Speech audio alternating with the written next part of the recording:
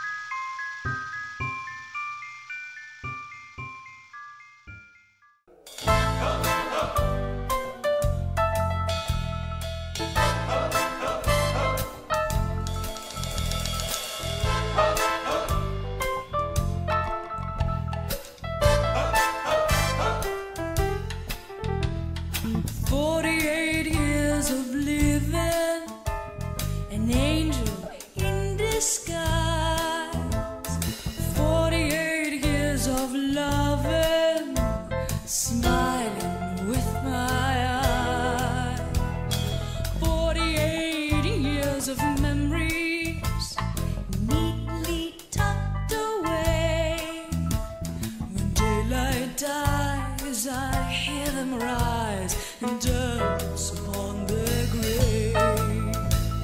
What's that sound coming from the dresser on a night as black as pitch?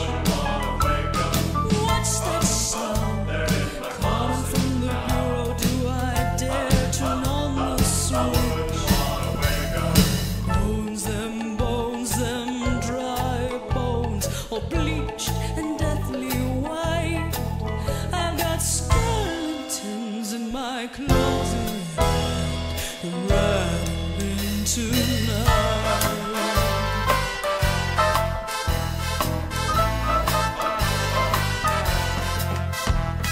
Cheekbones connected to deceitful, and thereby connected to lies. I love you said indiscriminately, make the sockets for the eyes. The love bones knock against the hate bones, and the fingers click in time. Won't be sleep for the weary tonight, 'cause all those bones are mine. What's that sound coming from the dresser on a night as black as pitch? What's that sound coming from the bureau? Do I dare turn on the switch? Bones, them dry bones, all bleached and deathly white. I've got skeletons in my closet, and they're rattling tonight.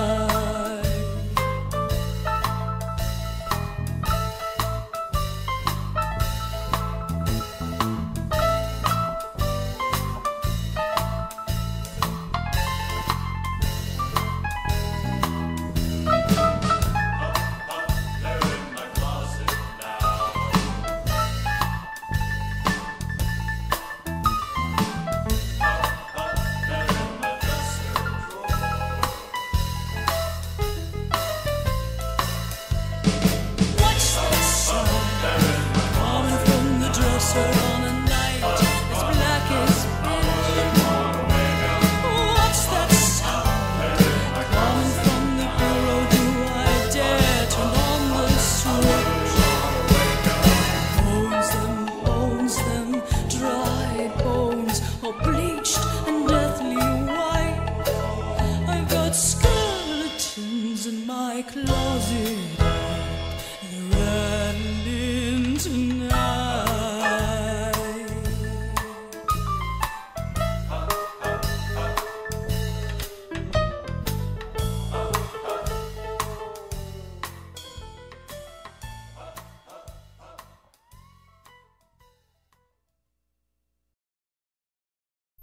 Let's run down the list of games and their tracks, shall we? The first track that played was Battle with Huster from Laplace Noma, followed by the tracks Creature of the Night from Nosferatu, Vision of Dark Secrets from Castlevania Bloodline, Don't Cry Jennifer from Clock Tower, Frantic Factory from Donkey Kong 64, and Skeletons in My Closet from The Seventh Guest. The Seventh Guest was an interactive point-and-click adventure game originally released on PC. Since then, it has seen many re-releases and is fondly looked back on as one of the better interactive experiences back in the day. Skeletons in My Closet was composed by George Sanger and written by David Sanger. The song itself was performed by George's band, The Fat Man and Team Fat. Aside from that project, George has created music for many hit games, including Wing Commander, Maniac Mansion, and Zombies Ate My Neighbors. More recently, he has composed for games like Yonder and Evil Genius, but nothing much within the last 4 years, unfortunately. Let's move on to our next set of spooky tracks.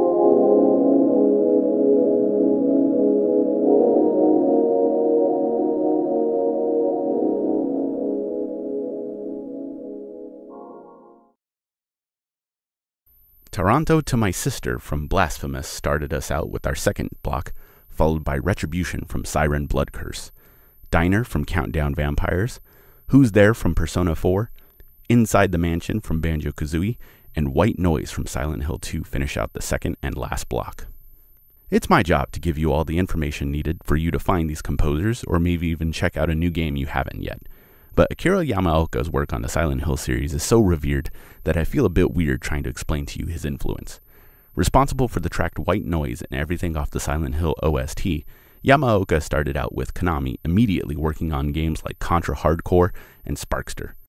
Moving on to working on the PC Engine and Sega CD versions of Snatcher, Yamaoka stayed with Konami until 2009 when he joined Grasshopper Manufacturer and began to work on games like Shadows of the Damned. More recently, he has worked on Dead by Daylight, World of Tanks, and Let It Die.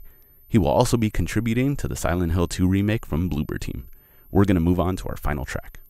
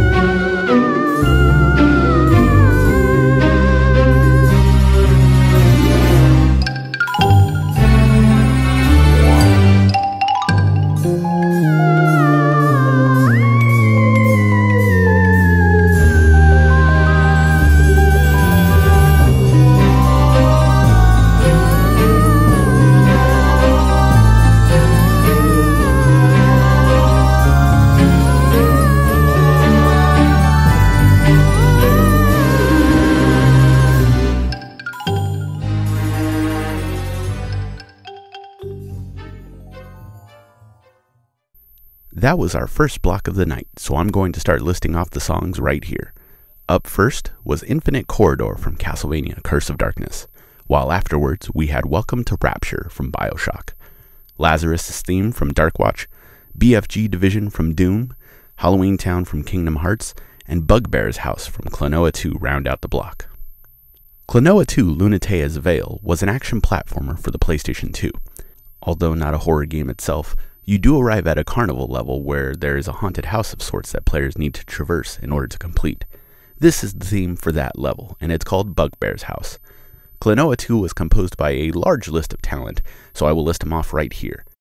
Kaneko Kakino, Eriko Imura, Katsuro Tajima, Asuka Sakai, Kota Takahashi, and Go Shiina. All of these composers contributed to Klonoa 2. However, I could not find the exact composers who helped with this track. With that information, we'll move on to our next block.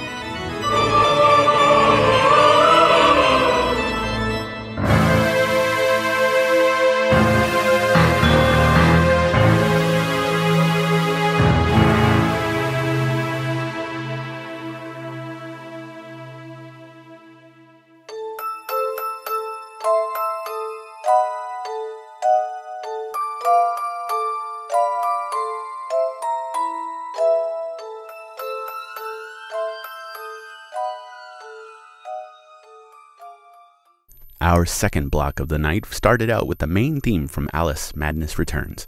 Scissor Man from Clock Tower followed after that. For the rest of the block, we had Return to the Graveyard from Medieval, Gloomspawn Battle from Zelda Tears of the Kingdom, Bullying from Rule of Rose, and finally, we had the main theme from Luigi's Mansion.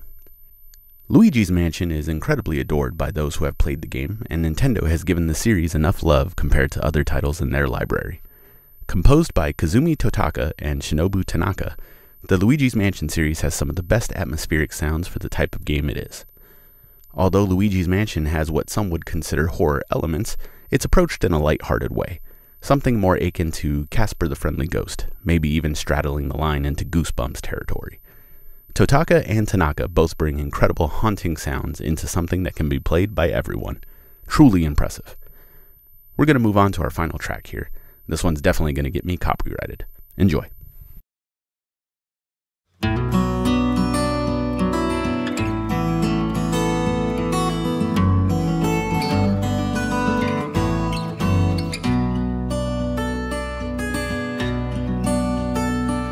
There's an old town with mystery of Tom the poet and his muse, and a magic lake which gave a life to the words the poet used. Now the muse she was his happiness, and he rhymed about her grace, and told the stories of treasures deep beneath the blackened waves. Till in the stillness of wonder, and still in its misty crown, the muse she went down to the lake, and in the waves she drowned. And now to see your love set free, you will need the witch's cabin key. Find the lady of the light, gone mad with the night. That's how you reshape destiny. The poet came down to the lake to call out to his dear. When there was no answer, he was overcome with fear.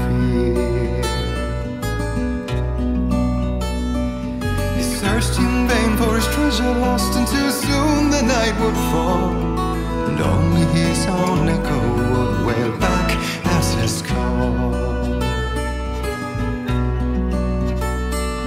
And when he swore to bring back his love by stories he'd create, nightmares shifted in their sleep in the darkness of the lake. And now to see your love set free, you will need the witch's cabin key. Find the lady of the light, still raving in the night. That's how you reshape destiny. In the dead of night she came to him with darkness in her eyes. We're in a morning gown, sweet words as her disguise.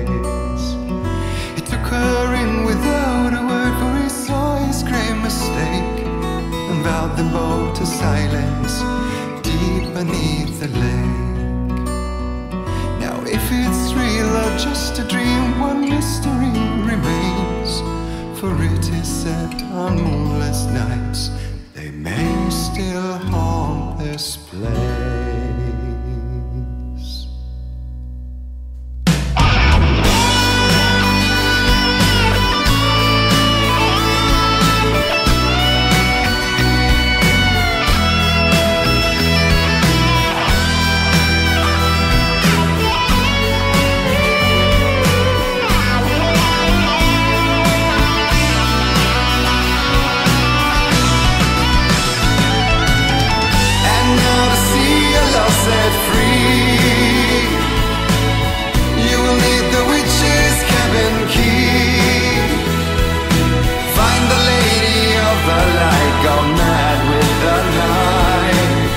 That's how you reshape destiny.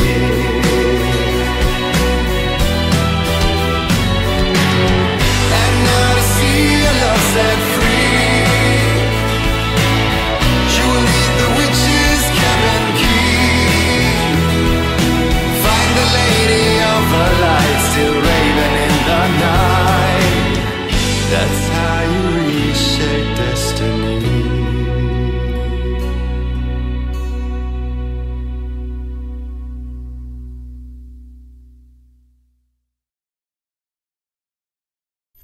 Alan Wake was a 2009 horror thriller title that followed the fictional writer Alan Wake as he tries to solve a mystery in the town of Bright Falls.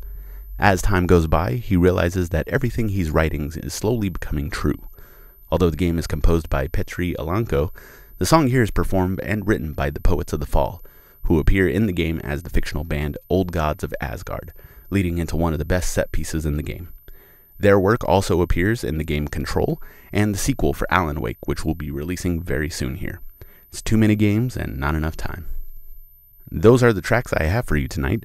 We got more Halloween episodes coming for you soon. Until then, please sit tight and replay some of our old episodes. We'll see you next week. We'd like to support these composers and games as much as we can. The names are highlighted throughout the show to let you know not only who composed these tracks, but where you may be able to find and support them. Spotify is an option along with places like Bandcamp, YouTube, and SoundCloud if applicable. I thank you once again for listening to today's show, so make sure to follow our SoundCloud and YouTube channel at Gaming Discourse FM, like and subscribe, hit the bell to get notified when we post a new episode. Follow the Patreon for our sister channels if you would like to hear video game news and watch video content. You can do that by following the Gaming Discourse on YouTube, Twitter, and Patreon. Thank you very much, and keep gaming.